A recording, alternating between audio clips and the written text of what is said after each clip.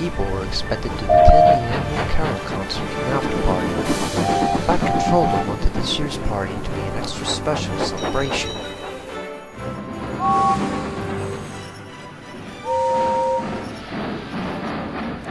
One evening, he came to the sheds to address the engines on the matter. Now remember that all of your jobs are important, no matter how insignificant some may be, he said. Henry, you will be in charge of delivering the cards, letters, and parcels. Gordon, you will bring the mail. Then he paused impressively. And Thomas, you will have the most important job. You are to collect the Christmas tree from Colin's gate. Doc will look after Annie Clarabelle until you get back. Thomas beamed with pride. "Yes, sir," he said excitedly. "Will he be able to sing carols too?" "We'll see," promised the Fat Controller. Later that night, the others were sulking, talking about nothing but Thomas's important job. "Why should he go?" grumbled Henry. "He can't do anything a splendid green engine like me couldn't do." "Nor me," grunted Gordon. "Anyone would think he was special or something." But Thomas didn't care what the other engines thought. He had been picked for the most important job. "You're only jealous," he said cheekily. Before they had time to retort, he closed his eyes and fell happily asleep.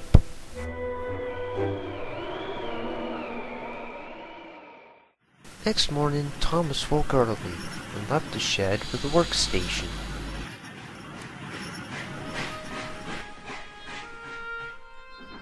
"Mustn't late," he thought as he puffed along the line.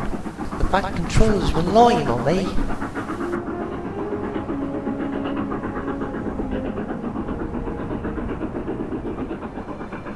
Thomas collected the tree safely and began the journey home. The Fat Controller said he had to be back by tea time.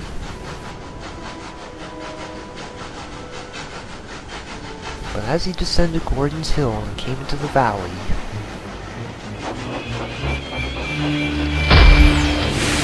"Botheration!" he exclaimed. "I mustn't be late."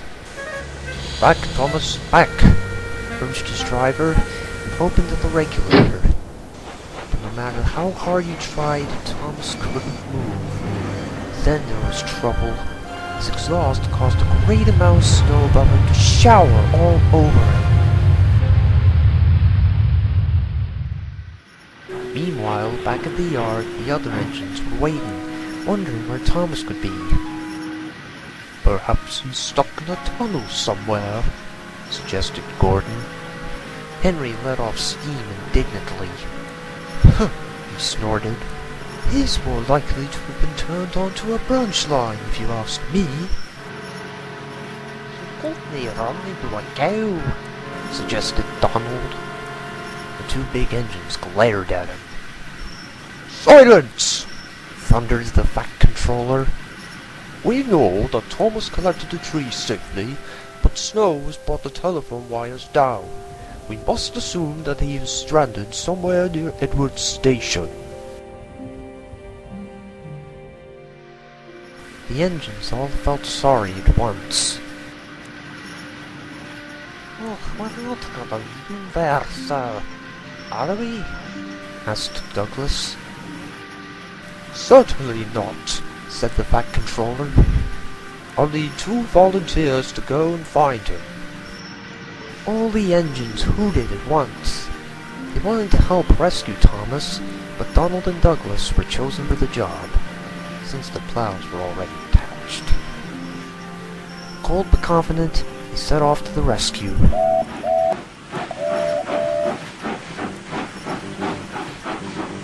"Good luck," the others whistled as they left.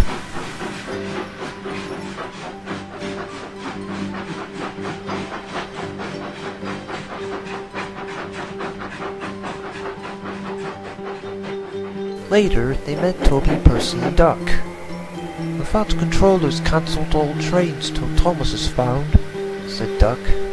So take care. Don't come back safely with Thomas and the Christmas tree, encouraged Toby, giving a final ringing of his bell for good luck. The twins puffed bravely on, but the snow was getting thicker.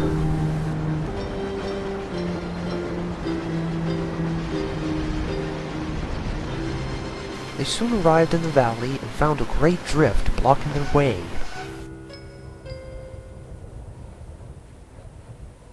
What's that? Asked Douglas. I can hear something. Very faintly there came a muffled cry.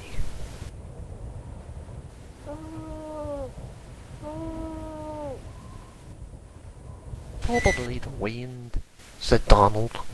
No, Nathan, Insisted Douglas.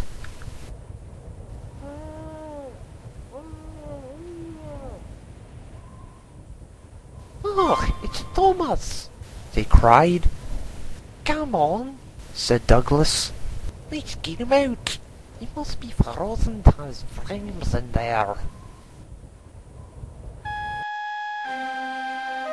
When the workmen arrived, it took some time to decide how to dig away the heavy drifts of snow. Thomas's driver and fireman, who took shelter in a nearby cottage, joined the rescue. At long last, they freed Thomas and the Christmas tree from the snow.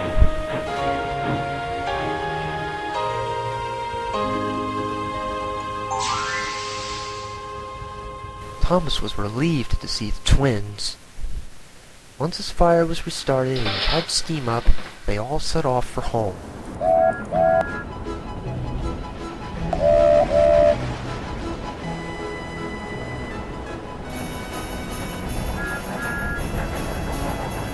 After delivering the tree safely, they returned to the yard and warmed greetings of the other engines. The Fat Controller greeted them warmly. "As a reward for your hard work," he said, smiling, "you may go and enjoy the carols. Be quick now." "Yes, sir," said the engines. "Wheeze!" said James, letting off steam because he was so excited. The Fat Controller paused. "Kindly remember that this is a special occasion, so be on your best behavior and no, wheezing, please." Soon everyone was in place. 1, 2, 3! Suddenly, like magic, the station was flooded with lights, and there was the Christmas tree, decorated with colored lamps, stars, and ornaments. Ladies, gentlemen, and children, I would like to give 3 cheers for Thomas the Tank and all his friends. And everyone clapped and cheered. The engines were pleased. James was so excited he let out a great wheeze. Everyone laughed, and this time not even the Fat Controller seemed to mind. Suddenly, there was a strange whirring noise from up above. Percy and Toby smiled. They knew who it was. The landing lights shining brightly, Harold the helicopter touched down gently in the snow, and out from his cockpit stepped a figure in a red cloak. Everyone cheered. It was Father Christmas. He handed out presents to all the children, and thanked the engines for rescuing Thomas. He said, "Happy Christmas, Thomas, and to all your friends." Afterwards, Thomas was back in the warmth of the shed again. "It's no fun getting stuck in the snow," he said to himself as his friends settled down to sleep. "But it was worth it for this party. Happy Christmas, Percy." "Happy Christmas, everyone."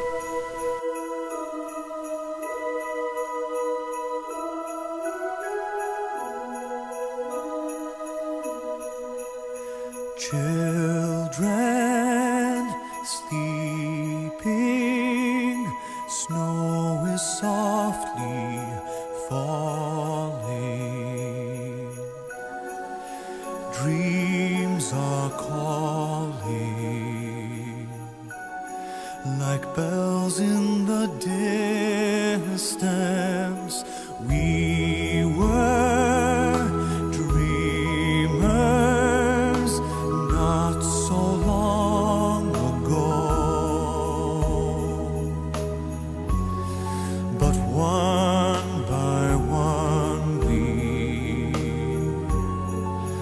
all had to grow up. When it seems the magic slipped away, we find it all again on Christmas Day. Believe in what your heart is saying.